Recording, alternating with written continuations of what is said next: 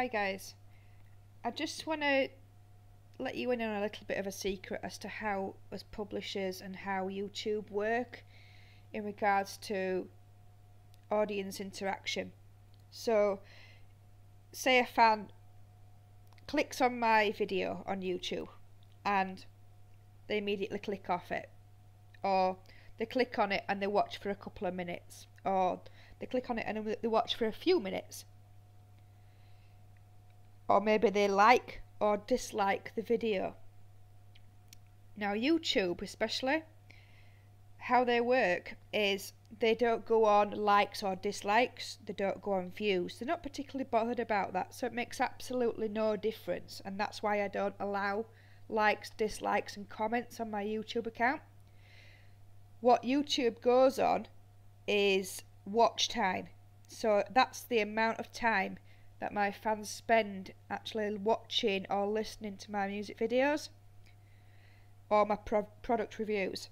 So they don't particularly care about what people think, whether they like or dislike something, or if they comment a bad comment or if they comment a good comment. It all goes down on watch time. So if YouTube wanted to promote my music videos or wanted to promote anything that I'm interested in or doing, then they will go on audience interaction with regards to watch time, not whether they like or dislike my videos.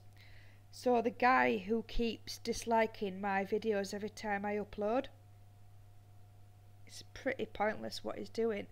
It's a complete waste of time, because YouTube and any publisher or any label doesn't look particularly at whether someone has liked or disliked your video. They don't really care how many views you've had really either. What they care about is your watch time, and I've had over 900 minutes this month of watch time from my fans on YouTube, which is fantastic. It's up by miles this month, which means that what I'm putting out there is getting through to my fans, and you're liking it, you're enjoying, you're engaging in it. So that's a big positive to me, and that's what I want. That's all I want. So thank you.